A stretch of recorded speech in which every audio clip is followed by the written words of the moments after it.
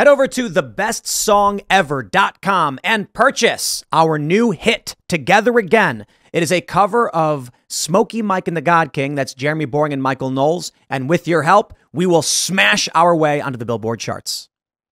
We've got this. Ladies and gentlemen, I am going to say this unequivocally. Ron DeSantis has disqualified himself. There is no circumstance in which I will vote for this man. What, are you Gavin Newsom? You got to get him off the ballot? No, he can do whatever he wants. Take a look at this video. Let me play it for you, and you can hear it for yourself. Do we have audio queued up?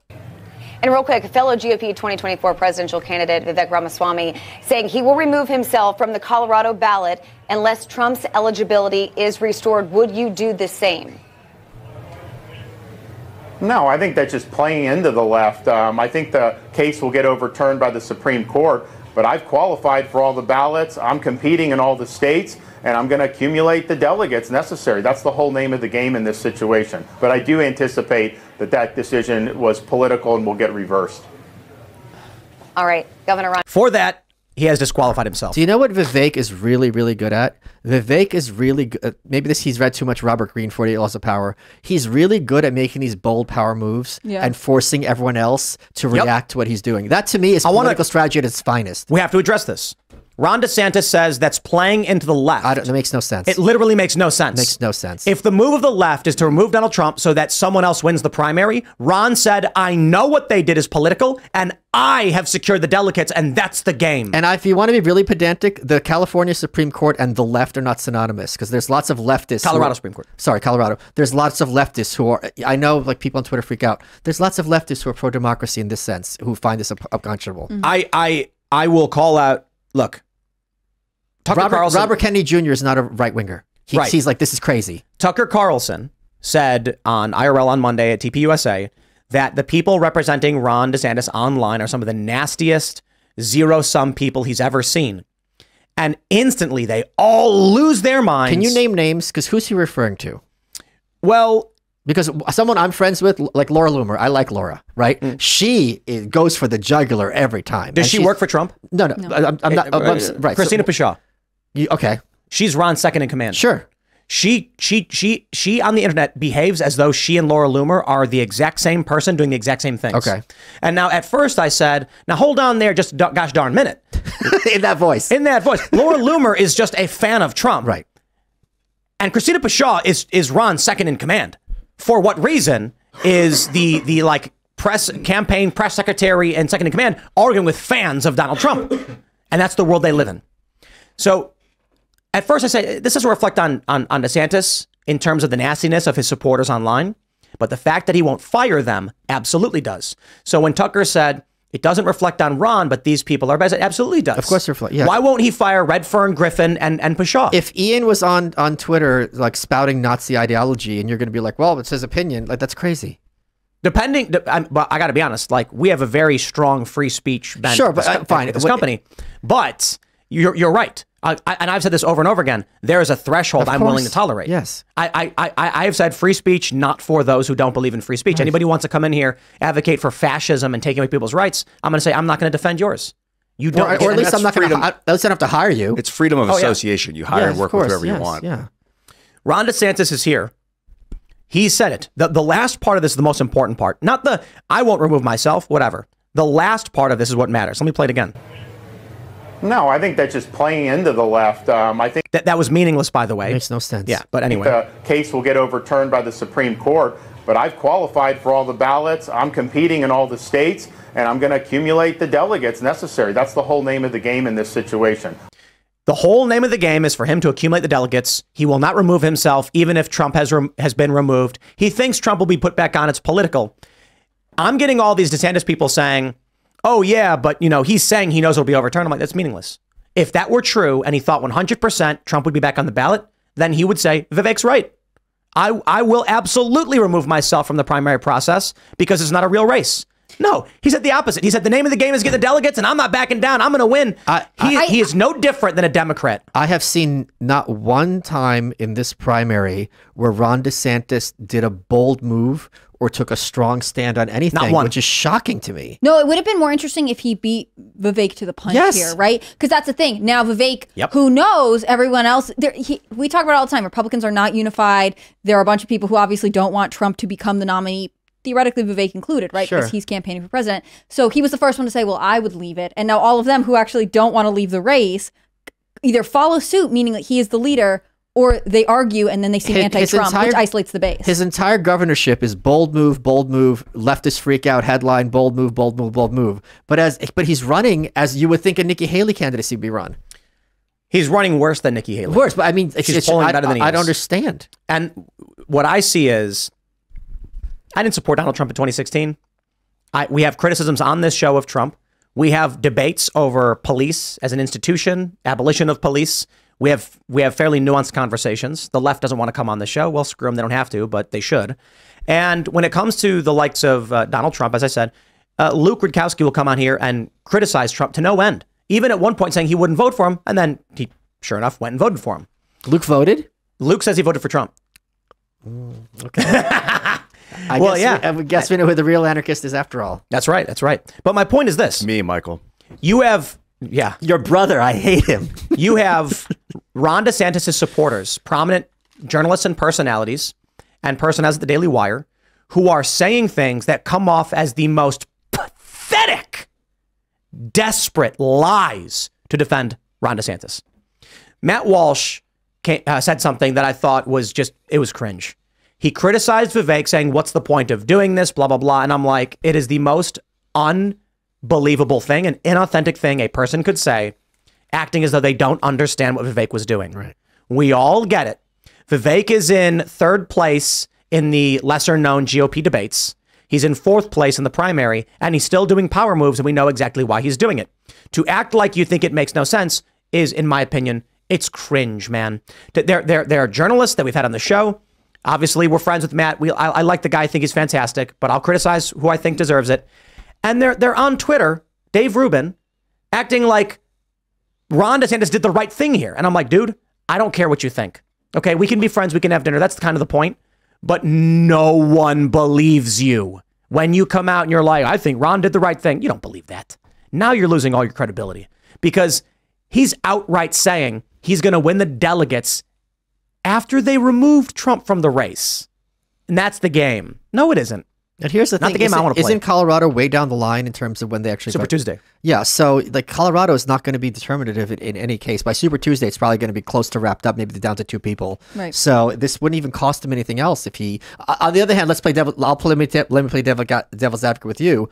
What if the concern with DeSantis is that Vivek is being the leader among the Plan B people, and if Ron agrees with him, that's going to be used as, look, Ron DeSantis can't even lead within the primary. Mm-hmm. Yep.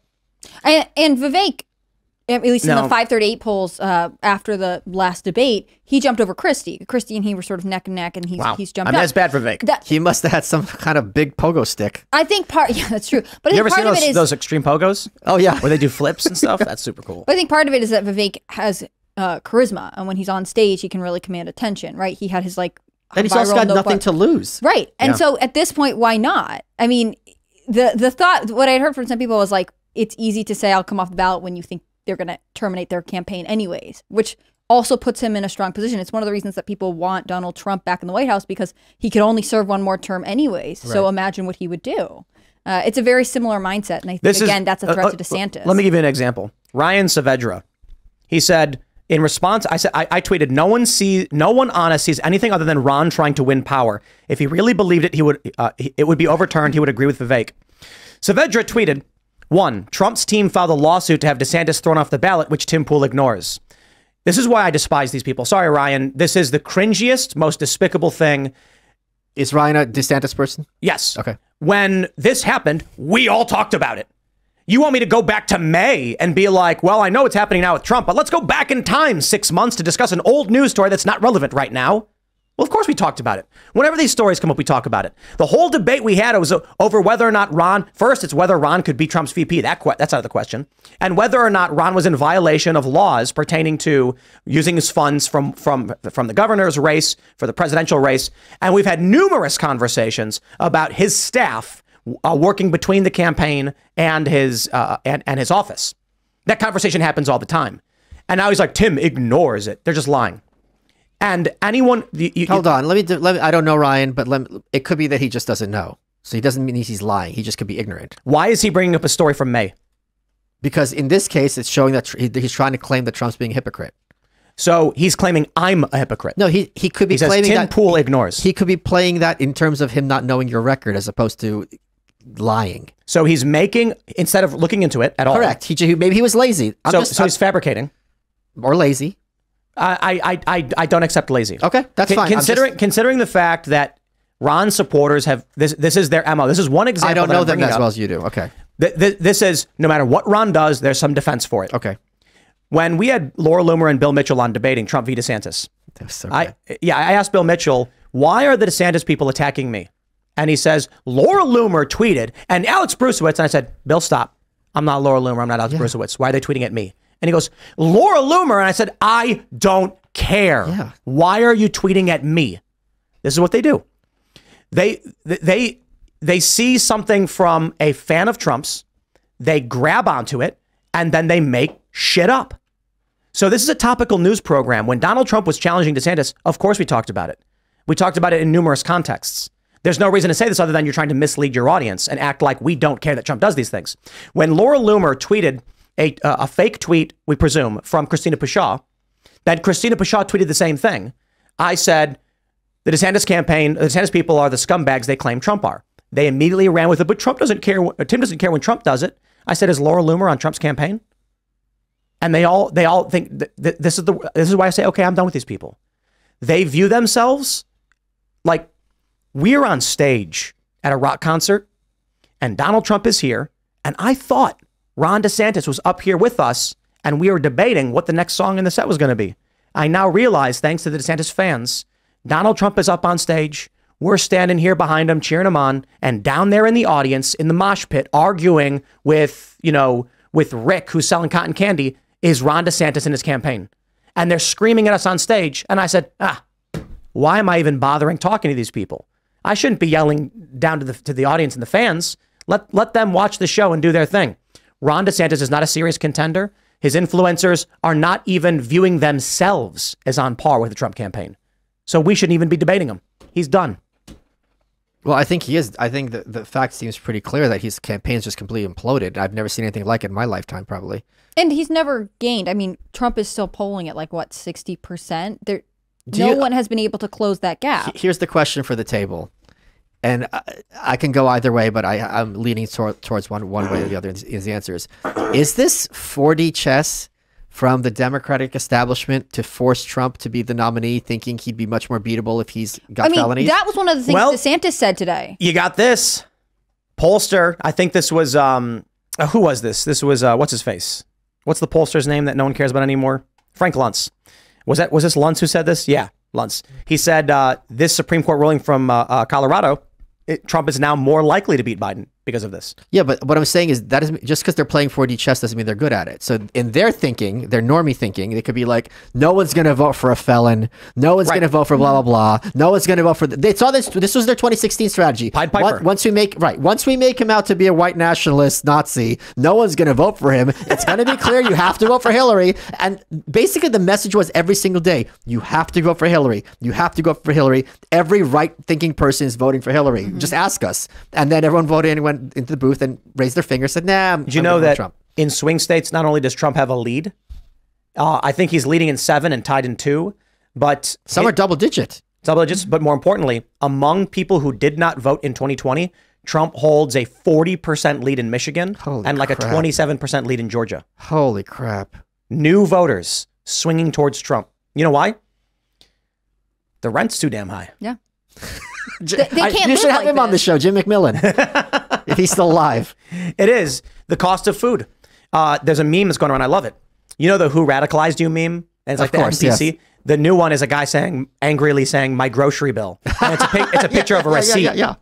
Yo, I went out to eat we went to a Mexican restaurant today. We got fajitas, guacamole, and a pupusa. How much do you think that cost? $37. What do you think? I don't even really know what half those things are. Maybe it was 36 just for the fajitas. Fajita, wait, let me double check. A sit-down restaurant? We went to sit-down? $57. Let me give you guys a paint a picture. It was approximately, I don't know what, 300 square feet, maybe 200 square feet, small. Okay. I would estimate 8 to 12 tables. Okay, I know those types. Yeah. With fast casual bar style, small Mexican restaurant. Around here? Yeah. Okay. So not a high class sit down. I got you. We're talking wood chairs and a table. So fajito, I would guess chicken fajitas. So this is chicken breast. I know fajitas. So chicken fajitas are $11.95. I would guess. What are the other two things? We ordered guacamole. Guacamole is going to be $8.95. And a pupusa. I don't know what that is. It is a stuffed flour tortilla. Oh yeah. Okay, that's going to be like $6.95. I would say. And plantains. Plantains will be what, like $6 also. What do you think the total cost? So 12, 13.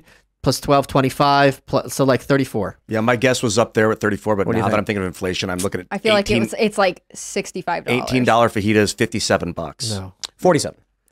Wow, so that's a third more than it would have been like not that long ago. $47.50. Not a high-end restaurant. I mean, I'm not trying to disrespect this restaurant. It was really good food. But this was a local, small, it was a strip mall.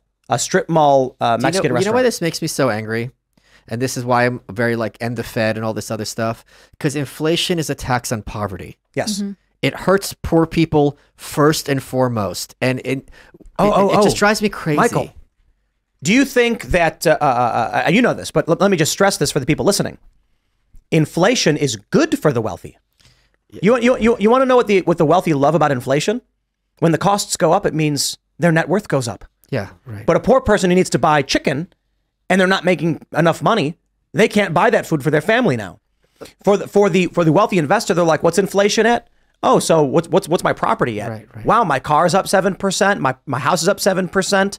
The hard assets we own from our insert factory, building, whatever, all those are more expensive now. Thanks for watching this clip from the Timcast IRL podcast. Hang out with us live Monday through Friday at 8 p.m. and become a member over at timcast.com for uncensored, members-only shows exclusive. Thanks for hanging out, and we'll see you all next time.